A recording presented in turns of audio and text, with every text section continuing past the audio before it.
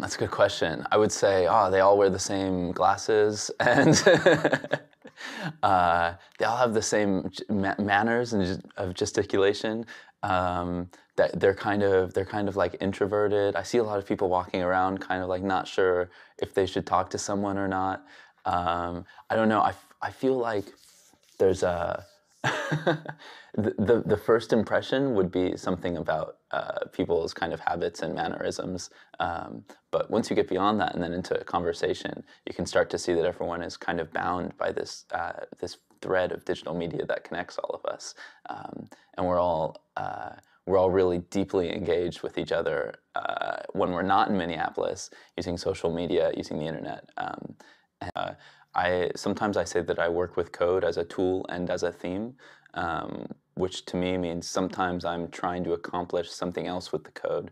Like I'm trying to get pictures of people using like cameras in an automated way, and in that case, it's just a tool to accomplish this goal. But sometimes I'm using code as a theme in my work, where I'm exploring the what it means for a computer to generate its own code, or what it means for you to share code with other people, like how that performance is related to computation, but how it's related to society, how it's related to our relationships with each other. And so, code as a theme could mean talking about open source. It could mean talking about computability and generative art. And then you have people like Marius who are doing generative art not because they're interested in code, but because they're interested in forms. So that's back to the other side. That's code as a tool, I think. A workshop, when you have a face tracker, it's running this little box across your face and trying to get this idea of, whether something is more face-like or less face-like in the image. And then it goes through this decision tree, trying to figure out, is this little part of the face, is this little part of the image something like a face? Yeah, it's kind of like a face. Well, how about this part? No, it's not really like a face. Well, let's just double check. Maybe this part. Yeah, I guess it's kind of like a face. And it does this thing, going down this decision tree until it gets to the end of the decision tree, and it says finally, you know what? I've looked at all these things and it's not a face. Or it says vice versa, I found a face finally. And it does this for all the different pixels in the image, at different scales and different positions. And finally, you're left with a rectangle, and it tells you, I found a face, it's right here, and sometimes it finds multiple rectangles in the same area, and it will kind of combine them for you. But recently, there's been people who have been making kind of more advanced face trackers, things that don't just find like a rectangle, but they start to find feature points, and they kind of have an initial idea of where your face might be within that rectangle, and then it kind of snaps points to your face along different edges based on just the brightness values in the image. So I've been working with those algorithms a lot to make installations and explorations and interfaces that are maybe more human in some ways. I guess when a camera is looking at you, like right now, when this camera is looking at me, it doesn't really know that I'm a human. I could be a television for all it cares, with a picture of a person on it. Well, except for the depth part. Yeah, I guess this part doesn't really exist with television. But normally cameras don't care about whether you're human. You can be anything, and that's kind of why they're useful, right? You can point them at anything and get a picture of it. But when you throw a computer into the mix, then you can start letting it guess things about what's in front of the camera. And when you tell it, oh, maybe there's a person in this scene, then it can try and find the person and track them. Then as someone who's programming that computer, you can tell the computer, I want to do these things with this person. And you can kind of use the computer to mediate your relationship, the relationship between you as an artist and this person who's in the space that you're interacting with. These algorithms, I think algorithms like face tracking or computer vision algorithms are really interesting to me because it takes a camera from being something that's passive, that doesn't know anything about the world, to something that can really mediate the relationship between an artist and someone who's interfacing with a camera. You never see the algorithms running. The algorithms running is happening inside the CPU, inside the GPU. It's happening, there's a lot of electrons flowing around and gate switching. That's the algorithm running. What you see is what the person who designed the algorithm wanted to know about what was happening inside the computer. So what you see when you see one of these algorithms running is a debug screen. And it's not actually the algorithm running. It's something that someone wanted to know about what was happening internally. I think that there is definitely a kind of aesthetic direction that culture is taking that is influenced by computation. I don't know if I would call it a movement because that implies some sense of intentionality. But I would say that we are now appropriating the aesthetics of debug screens, of presets, of defaults way more than we ever were before. My favorite example of the new aesthetic is in 1974, Michael Jackson danced the robot on TV for the first time. And he wasn't dancing the robot because he wanted to understand computers better. He was dancing the robot because it looks awesome. So new aesthetic is, it's people appreciating these new things that they're seeing around them just for the way they look. Maybe they're designed functionally, like they're not designed to look good. When you see a debug screen, it's not, someone doesn't design it to look really good. They make a debug screen so that they can get the most information out of it. It's very functional. But when you look at that as an outside observer, sometimes it can look awesome. The motion of a planned robot movement looks awesome because it has this kind of, it has this uncanny quality. It has this, it looks like it has an intentionality that's kind of channeled from the spirit of the person who designed the algorithm and then filtered through the computer that's running that.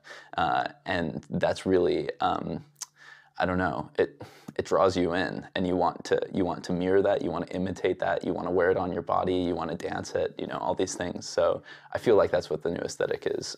It's people kind of imitating and appreciating these things that are increasingly becoming cultural artifacts that are meant primarily as utilitarian things. And did this work? I mean, I write a lot of code.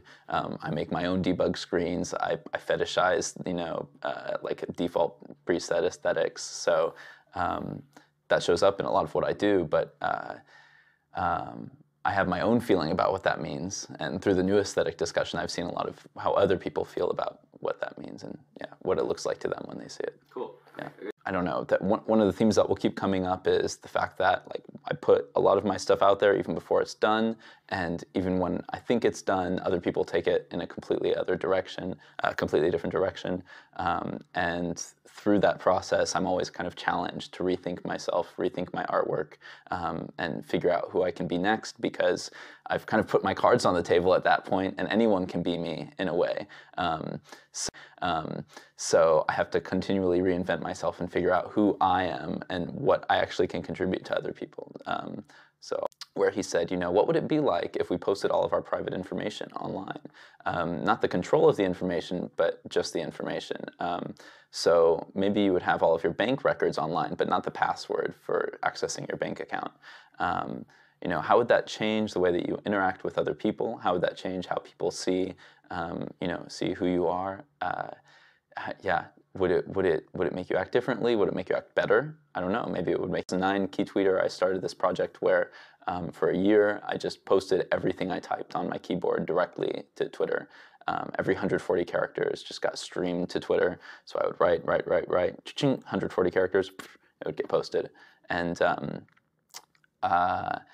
And I had a lot of friends who would go and check every now and then, and say, oh, I wonder what Kyle's up to. Oh, and you'd see lots of little pieces of code, int x equals, and then interspersed with communication with, I don't know, writing emails, yeah, could you please send me a check in the amount of, and talking with my girlfriend, sweet dreams, have a great night, I'll see you tomorrow, and all these things interspersed with each other. And I guess the first time, you can't really, I thought, when I started that project, I thought, oh, as long as I just, keep my passwords out of this, then there's no way for me to get in trouble. Like, this is not an issue. Like, this is my information I'm putting out there. But I realized really quickly that actually every conversation I had with everyone was owned by both of us, and that it wasn't my words that I was giving away. It was actually both of our words. Even though I was speaking them, we both owned them.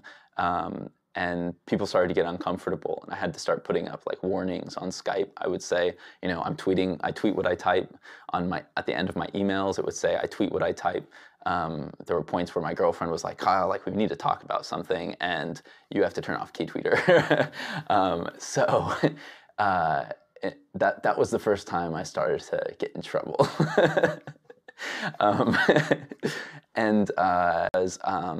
I found that when you're exploring this boundary between kind of what's socially acceptable and what's kind of philosophically interesting, you can find really unusual cracks in the way that we do things. I started to discover that I did act differently. I typed differently. I said different things to different people.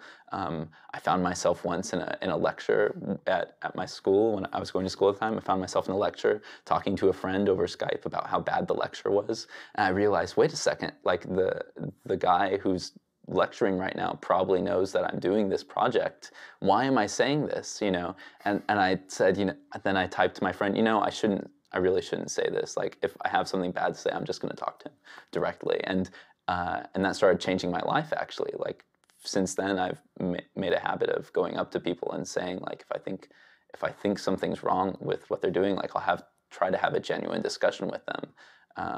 Text. So I wrote a little app that just watched me watching my computer. Every minute, it would take one photo, and I did this for a few days just to see what it looked like. See anymore. When I saw these images that came out, I just saw this blank expression on my face for 2 days, basically.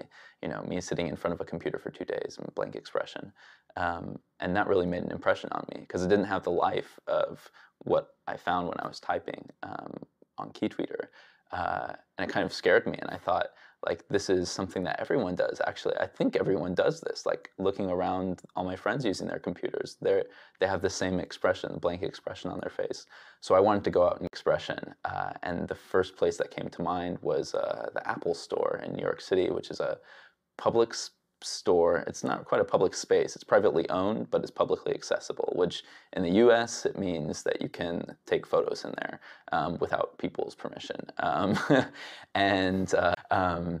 Fortunately, it was kind of within legal reason, so I decided it might make people uncomfortable, but I felt like there was something important there that we could all learn from this photo series. So I decided to take the risk, go in there, install an app on all of the computers that took people's pictures, the same way it took my picture, took other people's pictures every minute. If it saw a face, it sent the photo back to my server. And I compiled these photos and started curating them and posting them to Tumblr, and posted a video to kind of show people that I'd been working on this project. And 2 days later, the Secret Service woke me up at 8 a.m. They knocked on the door, and they said, "We have a search warrant. Do you know why we're here?" Which is kind of like when a cop pulls you over and asks you if you know why they pulled you over. It's like, I don't know if there's a right way to answer that question. So they were really nice. They took my computers, and 3 months later, I got them back, and the investigation was dropped after they realized I'm just an artist and not a credit card hacker person. And hackers is a really complicated word. It's originally it meant something that was much more like, being ready to tweak the thing that you owned, being able to modify the thing that you owned, or the thing that you were working on. Eventually, people started using it to talk about individuals who were kind of virtual thieves, kind of breaking into remote locations that they weren't supposed to have access to. And now it's starting to be taken back again by the people who are, just, again, modifying the things that they own, building things from scratch.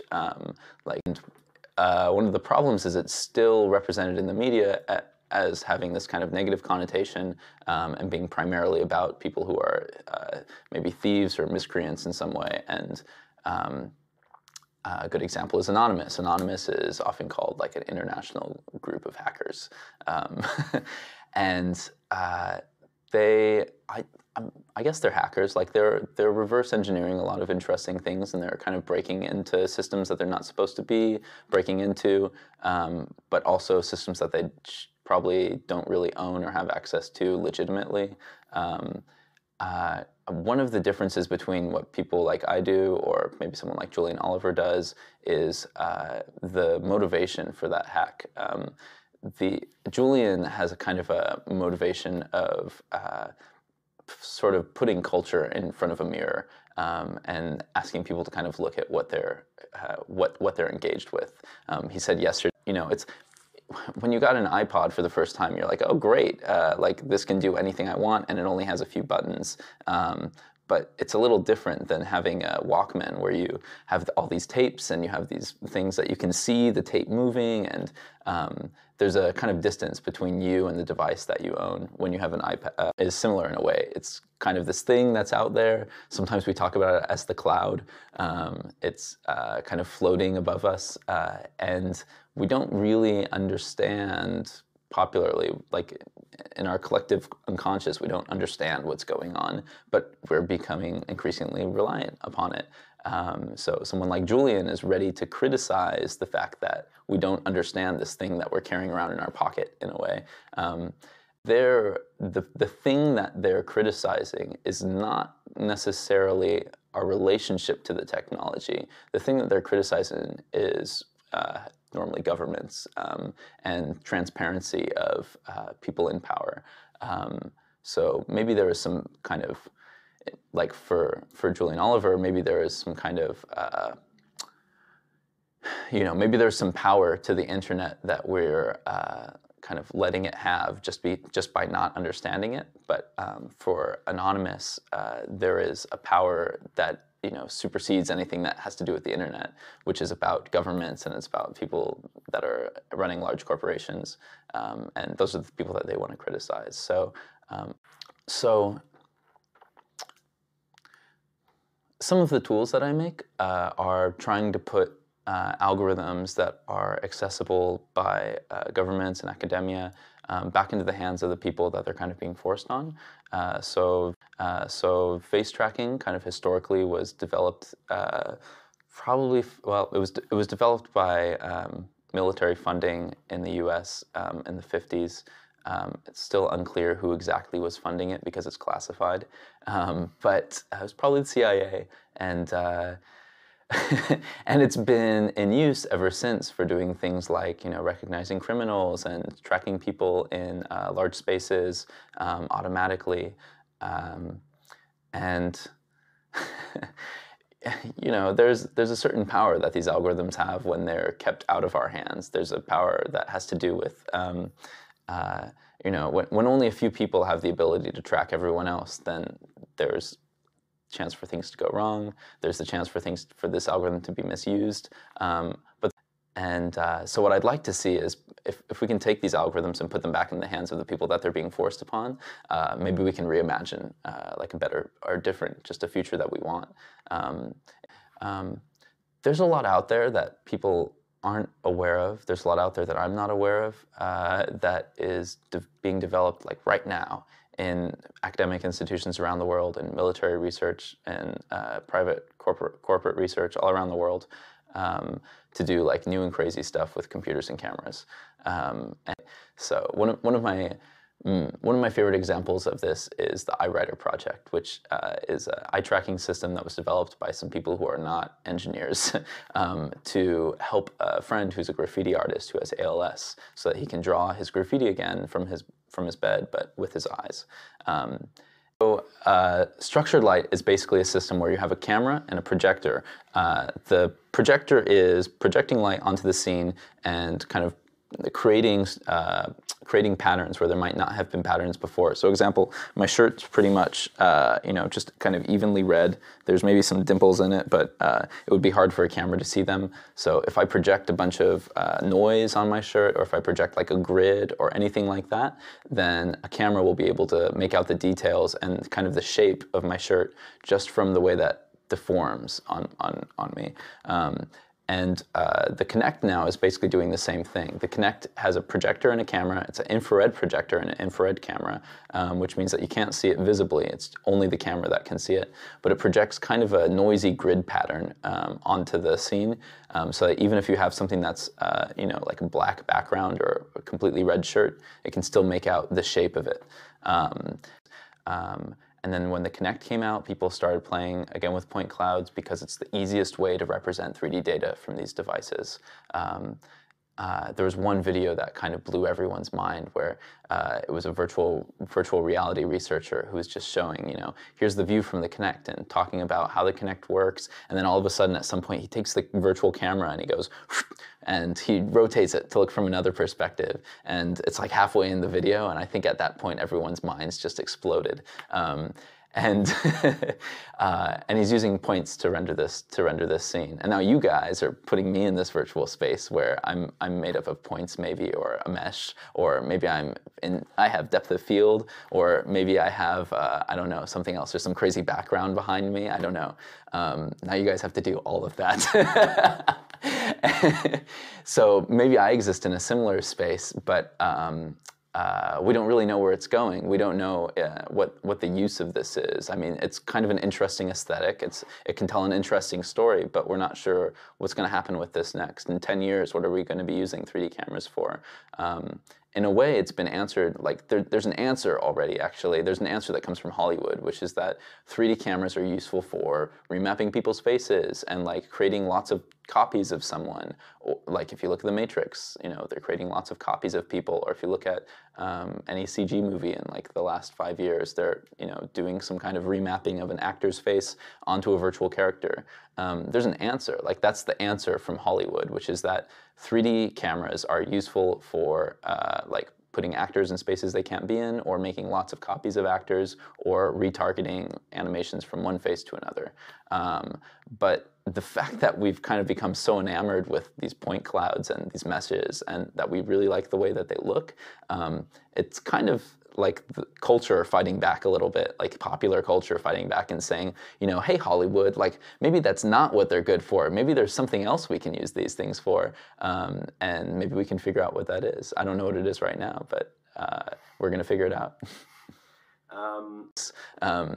And sometimes there's people like Marius Watts who take the MakerBot and they make something really beautiful that no one could have imagined before.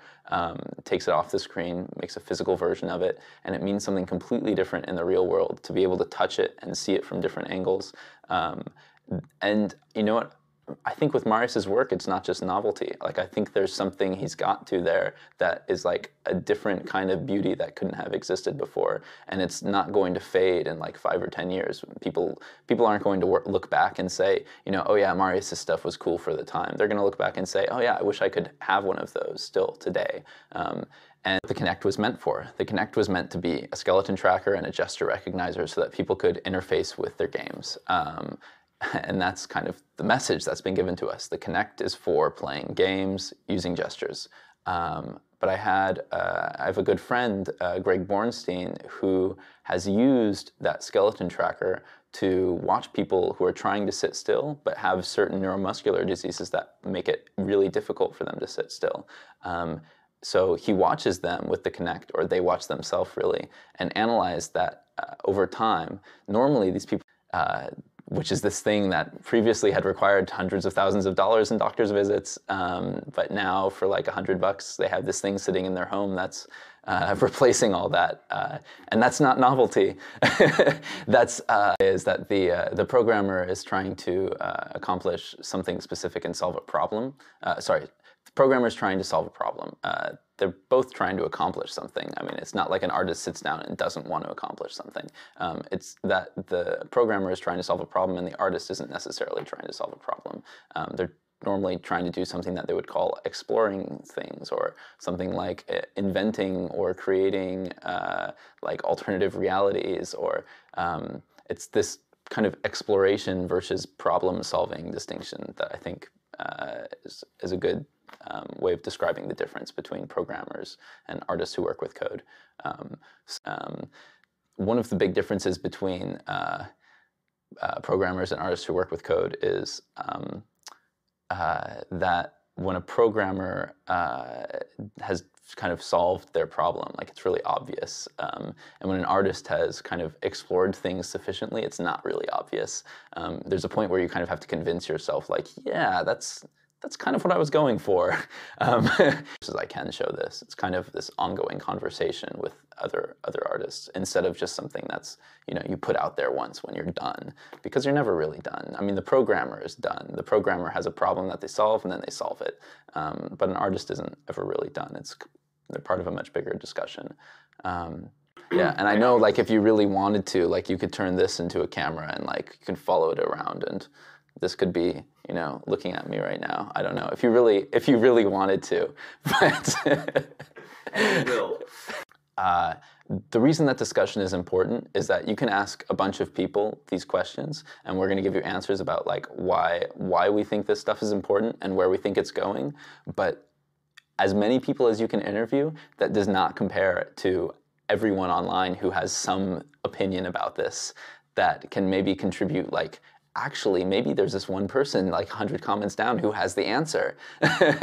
You know, it sounds ridiculous, but maybe if you just scroll down far enough, there's this, it's kind of like a Borges story. It's like hidden deep within this comment thread, there's the one person who has the answer to your question. And it's like, really, they know where it's going next. And a workshop, you know, when you have a face tracker, it's running this little box across your face and trying to get this idea of, you know, whether something is more face-like or less face-like in the image. And then it goes through this decision tree, trying to figure out, you know, is this little part of the face, is this little part of the image something like a face? Yeah, it's kind of like a face. Well, how about this part? No, it's not really like a face. Well, let's just double check. Maybe this part. Yeah, I guess it's kind of like a face. And it does this thing, you know, going down this decision tree until it gets to the end of the decision tree, and it says finally, you know what? I've looked at all these things, and it's not a face. Or it says vice versa, you know, I found a face finally, and it doesn't fit. But when you throw a computer into the mix, then you can start letting it guess things about what's in front of the camera. And when you tell it, oh, maybe there's a person in this scene, then it can try and find the person and track them. Then as someone who's programming that computer, you can tell the computer, I want to do these things with this person. And you can kind of use the computer to mediate your relationship, the relationship between you as an artist and this person who's in the space that you're interacting with. Sometimes that can mean taking pictures of them. Sometimes that can mean taking pictures of the person who's in the space. Sometimes that can mean, you know, watching all of the nuances of the person's face and amplifying them in some way. Maybe using them to trigger sounds, or maybe showing them an image of themselves again, but with someone else's face on top of their own. Yeah. So yeah, I think the uncanniness of computer vision algorithms comes from a few different places. It's that fact that you know, having it be completely human would not be helpful. Having it be completely machine would not be helpful. So there's this kind of intermediary place that the debug screens inhabit. And I think it has to do a lot with people kind of designing debug screens for themselves. So you're kind of seeing, when you look at a debug screen, when you look at an algorithm running, you're seeing the sort of spirit of the person who designed that. And so Julian has a kind of a motivation of sort of putting culture in front of a mirror and asking people to kind of look at what they're engaged with. He said yesterday, the internet is a collection of poorly understood technologies that we are increasingly reliant upon. I mean, I think it's important to talk about, like, understanding your devices and your environment better, and it's also important to talk about, like, you know, what things are going on behind the scenes with power relations that we might not be aware of. But in a way, they're very different because they have these different motivations.